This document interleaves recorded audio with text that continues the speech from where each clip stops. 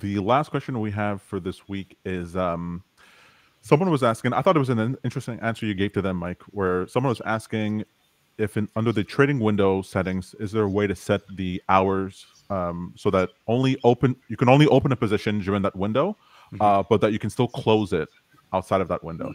Yeah, I think this might need to be an enhancement we make, but in theory, if you have opened a position within the trading window and you attach a stop loss or a take profit to that, and that is now with the broker, it will still execute outside of the trading window. So if you set your trading window from like 10 a.m. to 12 p.m. Eastern time, you open a position within that window, you have a stop that's well below, and in the second half of the session, that order executes at 1:30 p.m. It's still going to execute, right? We're not going to block that on the broker side. That's with the broker.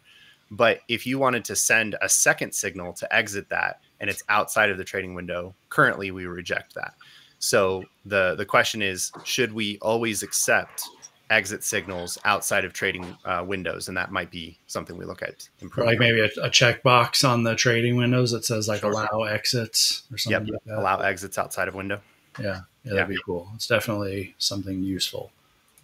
It's always fascinating, this idea, and it's what I love about programming, where you go, okay, there's you can essentially build everything that you need, or that can be built, let's say on the strategy side, on the TradingView side, and then you can have a bunch of things like within TradersPost, and then you can have a bunch of things that are executing at the broker side, and then you can sort of like decide what parts need to be done where, and that gives a little, some granularity to the strategy.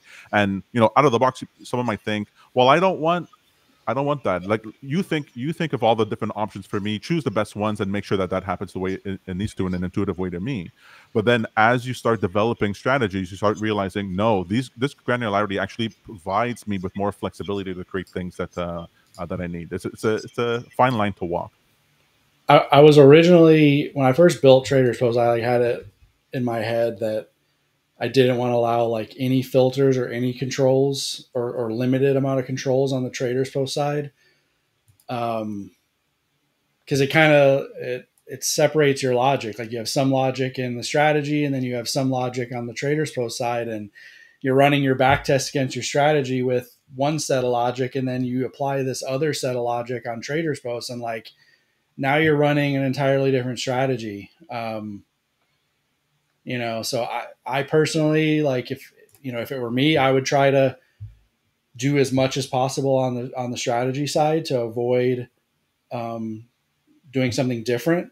But some people aren't using strategies; they're using indicators. Like they're finding indicators on the internet, and they don't have access to the Pine script, and they just kind of want to like piece together this stuff. And I kind of changed my mind and my view about it. We just want to provide the tools, like a tool belt for people, and people can decide how they want to use that tool belt.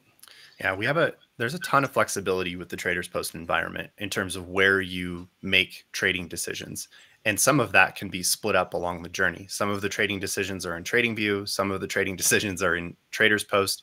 And then arguably there's additional trading decisions within the broker if there's like margin requirements or you're up against some limit of some kind.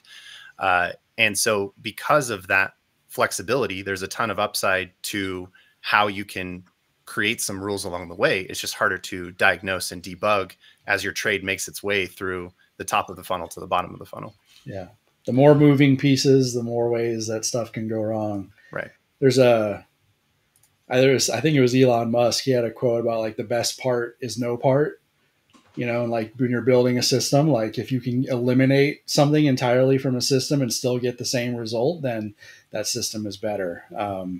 So like in general, try to like figure out a way to have the same or equal, similar functionality with like 95% of the benefit without all the additional moving pieces. Sure. Well, I guess from that perspective, we should also lean into his obsession over first principles and just tear everything out, start from the ground up. We'll become a broker ourselves, and we'll have AI generate everything for you.